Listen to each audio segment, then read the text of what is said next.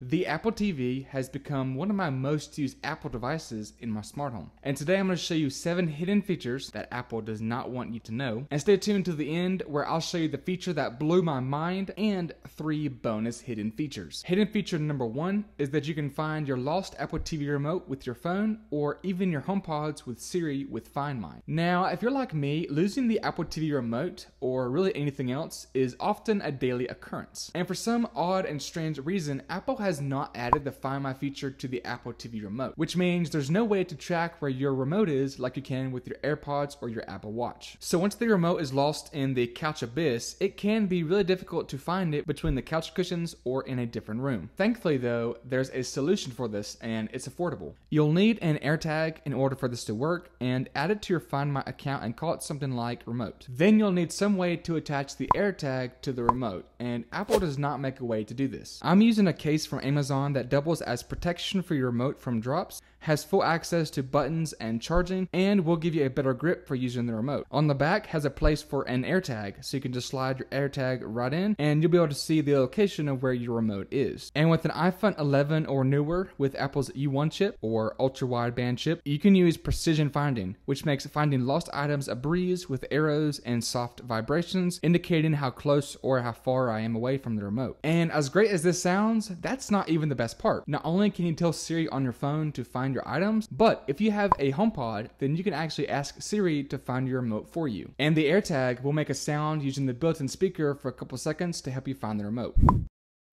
Find the remote. Looking for remote. It's nearby. Put in remote now.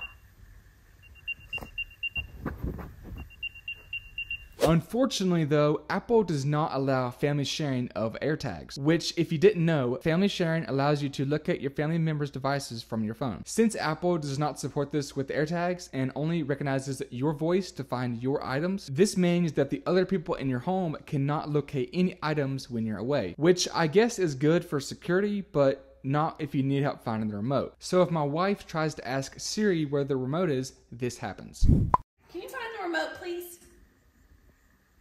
Couldn't find anything called the remote set up in Find My. Adam! This can be very frustrating for the people in your home that are just trying to watch TV but can't find the remote when you're not at home. However, there is an alternative option with hidden feature number 2. Using a HDMI CEC port on the back of your TV, you're able to use almost any non-Apple remote to control your Apple TV, either through infrared, which is the most common, or by using a network-based remote. This can be the remote that came with your TV or a universal remote. And a non-Apple remote can do almost everything that the native Apple remote can do. It supports basic navigation, so scrolling up or down around the menus, adjusting volume, and adjusting playback like play, pause, rewind, or skip ahead, and to power the Apple TV on or off. You won't be able to use Siri as third-party remotes don't support Siri. If you have a remote that has a voice assistant built in, like a Fire TV, then it'll only use Amazon's Assistant and won't use Siri. So you'll have to use the Apple remote if you want to ask for shows or movies or to control your smart home devices with Siri. Speaking of smart home and Siri, if you have a smart camera that works with Apple's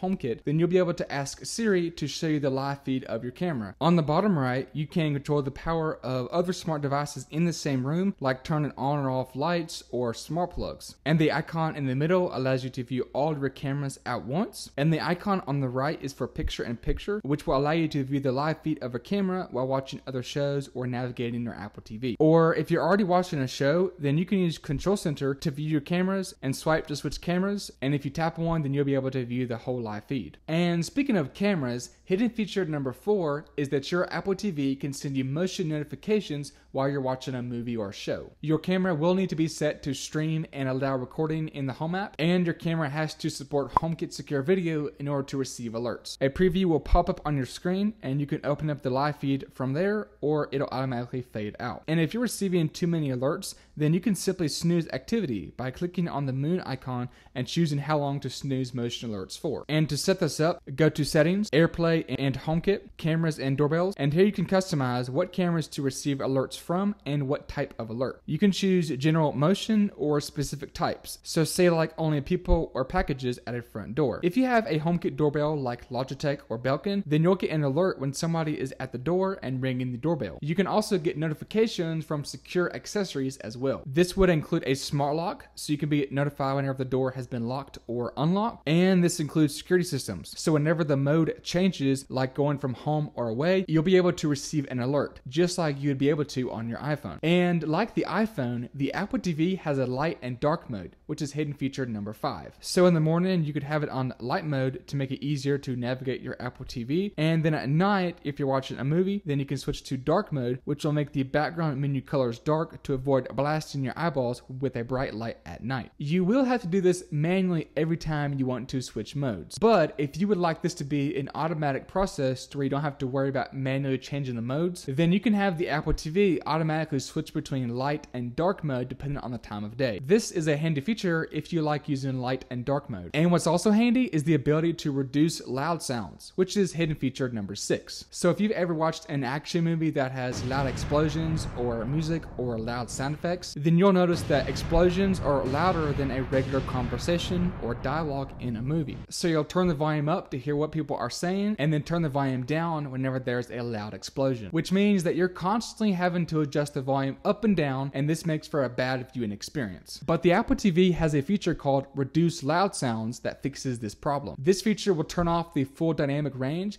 and will balance out the audio so dialogue and explosions will sound the same. This is especially useful at night if you're trying to watch a movie and you don't want a loud explosion to wake up other folks that are inside your home. To turn this on, go to Settings, Video and Audio, Reduce Loud Sounds, and turn this on. This will enable the feature for all your streaming apps that you have installed on your Apple TV, and you're not able to choose which apps have this feature enabled. Now, this feature is not perfect. Sometimes the dialogue will be way too quiet, but this varies on the movie and the show and how it was made. This feature creates a much better viewing experience and has quickly become one of my favorite features of the Apple TV. As much as I like this feature, there is another feature that I like even more, and I'll tell you what that feature is after a word from today's sponsor. Today's video is sponsored by Skillshare. Skillshare is an online learning community with thousands of inspiring classes for anyone who loves learning and wants to explore their creativity and learn new skills. And there are many ad-free classes available to help you learn a new skill. I've been looking for ways to create a productive workflow for making YouTube videos, and I've been watching How to Organize Your Workflow to Maximize Productivity by Ali Abdaal, and he talks about actionable strategies to improve productivity and focus with scheduling events, to-do lists, and more. New classes are launched every week, so there's always something new to discover. Classes are often short but jam-packed with a lot of information, so you're able to learn a lot of information in a very short amount of time. The first 1,000 people to use the link in my description box or my code will get a free 1-month trial of Skillshare to get you started about learning something new. And thanks to Skillshare for sponsoring today's video. Alright, hidden feature number 7 is my favorite feature of an Apple TV called One Home Screen. And this feature will save you so much time and frustration, especially if you have multiple Apple TVs or if you're setting up a new Apple TV. Normally, when you set up a new Apple TV, you have to adjust the settings to your liking and download all the apps that you want one by one, and then you have to move them to where you want them to be on your home screen, and this can be a very time-consuming process. And with One Home Screen enabled, the Apple TV will do all this work for you. To enable this, open Settings, go to Users and Accounts, choose the default user, and scroll down to One Home Screen and turn it on. And now all the Apple TVs that you are signed into with the same iCloud account will look the same. If you move or rearrange an app on your home screen, then it will automatically sync to the new location across all the other Apple TVs, so you won't have to manually move the icons on the other Apple TV. Now let's look at 3 bonus hidden features for your Apple TV. Number 1 is that you can control your Apple TV from multiple Apple devices. Controlling the Apple TV with the remote is really easy since it only has a few buttons. To make it even easier, and if you can't find your remote, then playback controls appear right on your phone's lock screen, so you can play or pause, scrub through the video, or change the volume if your TV supports this. What's also cool is that you can see and control what's playing on your HomePods and Apple TVs in the Now Playing section in Control Center. This works on Apple devices that are connected to the same Wi-Fi as your TV, so on the Apple Watch or even on the iPad. Bonus hidden feature number 2 is that your Apple TV can be a smart home hub for all of your smart devices that work with HomeKit. A hub is needed to control any of your devices remotely, view your camera footage, and run automations. And the third bonus hidden feature is that you can use shortcuts and automations to take your Apple TV experience to the next level. You can put a bunch of Siri shortcut widgets on your home screen that can open certain apps, show you the on-screen remote, play or pause, and even switch between apps. And with automations, in the morning, your Apple TV could automatically turn on and open your favorite streaming app. This way, you can get to your show much faster. Here are other Apple TV videos I have made on this channel, and thank you for watching.